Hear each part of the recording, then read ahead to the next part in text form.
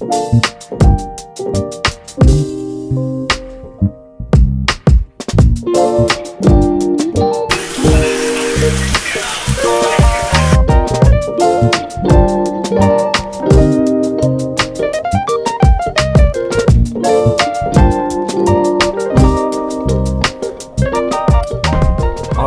plan is simple. Today I have to figure out what exactly I want to work on. I don't know if you remember this from previous vlogs, but I've been kind of floating around trying to think of what side projects I should pick up on the weekend. So this morning is going to be dedicated to trying to figure out what to do, and also working on another side project, a little mini fun thing where I try to get AI to play Pokemon. I don't know if you've seen this, but Anthropic, when they released Claude 3.7, Sonnet also used Claude to play Pokemon as kind of a benchmark to see how good the LLM does.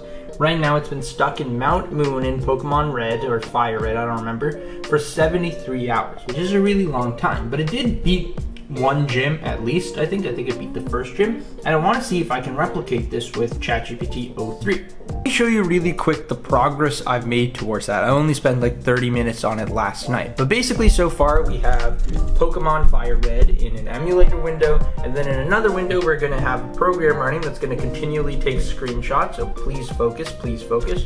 That's going to continually take screenshots, break the game state into a little bit of a grid, and then this information is going to be sent over to Claude, and Claude is then going to figure out what to do, send back a list of key presses. We're going to press those key presses and then send back the updated game state. And then eventually, or hopefully, Claude can beat, or not Claude, sorry, 03 can beat the first gym, and then we can see how much progress we can make from there. That's my fun little side project, but if you remember, there were a couple of other things I was working on. I was working on 2 mobile apps, both of which I think are actually kind of boring now. They're not technically complex to build, so I'm not having fun building them, and I'm not using them a ton, so I'm not really feeling the urge to market them, which is fine. There's no need to market them, but I'm going to continue to do a little bit of that anyways. They're doing okay. Then the other thing I was working on was an AI tutor. Now the main problem with this, for me, is that as I see these LLMs improving straight up, I realize that personally, I get a lot more value out of just asking Claude to make some sort of an artifact or a 3D web page or an artifact to explain some concept to me than if I was asking it to do something via a Manim animation. I just don't think that this is a long-term project that'll last in the next year. Now, of course, you'll probably be able to get away with some sort of customer lock-in as time progresses because, hey, these people are used to your UI and interface, but I don't think that if you have a model that is really, really great at writing code just from the UI itself, it makes much sense to make a wrapper. The key thing here is that I don't think the AI tutor is, one, fast enough right now, and B, is just not something that I personally would use a ton.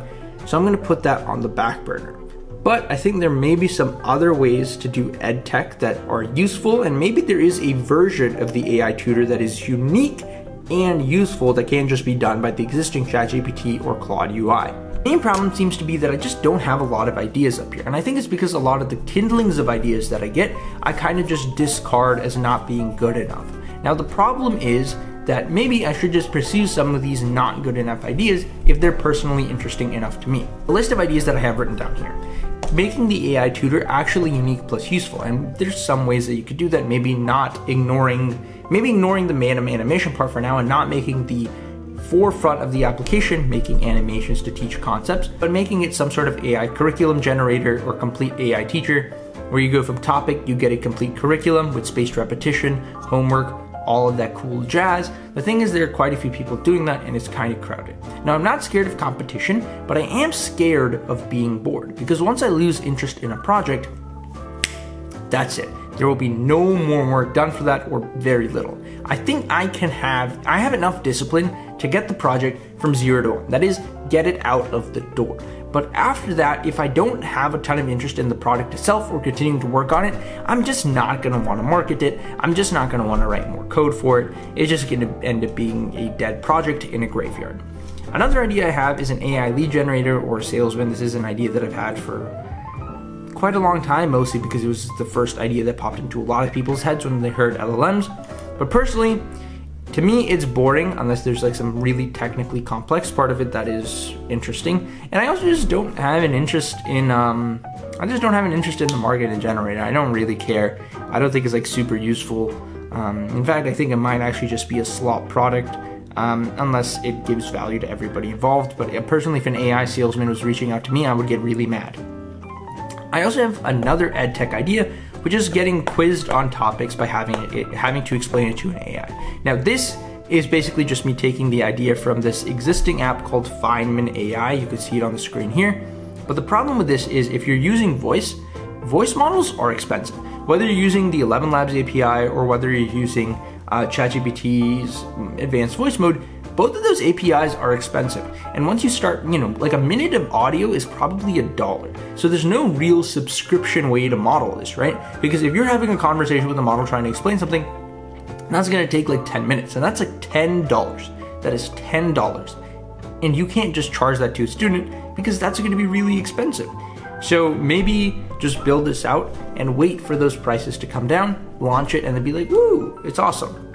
But see, this is my problem.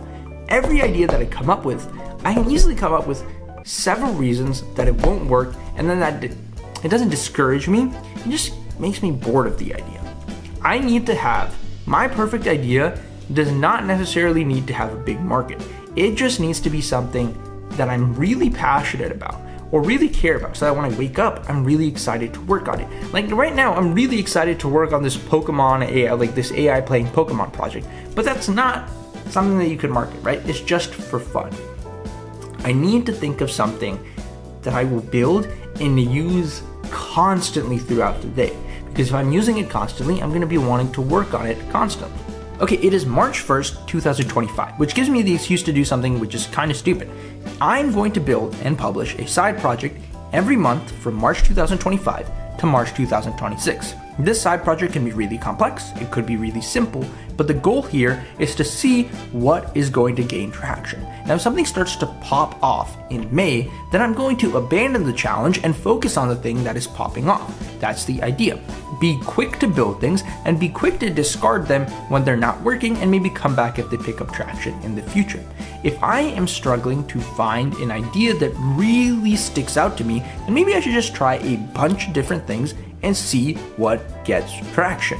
Now, for ideas, I might do two things.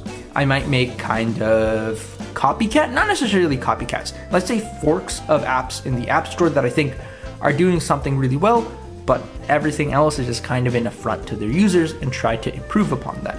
There's gonna be a lot of things that'll help here. Frankly, I think my coding skills are fine. I've done a lot of coding up until now. I'm fine on that front. Where I kind of lack any experience or really skill is UI design. Things I make look kind of ugly, and I want to improve on that. So I'll be able to improve on that front, and I'll also be able to try and figure out how to market things really well. I've gotten a couple of million view reels for marketing some of my apps, but I can't do that consistently, and I start to need to do that consistently. Another thing I might do is take a look at startups that have recently raised rounds and see if what they're doing is useful, or if the market they're trying to solve a problem for is useful or big, and then I'll try and solve a similar problem in that same market, or the same problem in a different market, and see how things go. Otherwise, maybe one day I'll wake up and I'll have divine inspiration that just hits me in the head, and then I can actually make a product based off that. But the goal is to learn a ton outside of my day job, which I love, from 9 to 5. So maybe write a little bit of code in the morning, write a little bit of code after work. And the goal, again, I don't know if I already mentioned this, 2 weeks of writing code, 2 weeks of marketing the product, or starting to, do 1 week of writing the code, 3 weeks of marketing the product. I don't know, but that is the idea from now on. The more I think about it, the more I begin to like that idea. So I think I might actually end this video here and then do a follow-up longer vlog detailing the start of the challenge and the first idea I pick for the month of March. So I will see you guys in that video. Thank you so much for watching. If you want to follow along on the challenge, hit that like button, subscribe, and I'll see you in the next one. Peace out.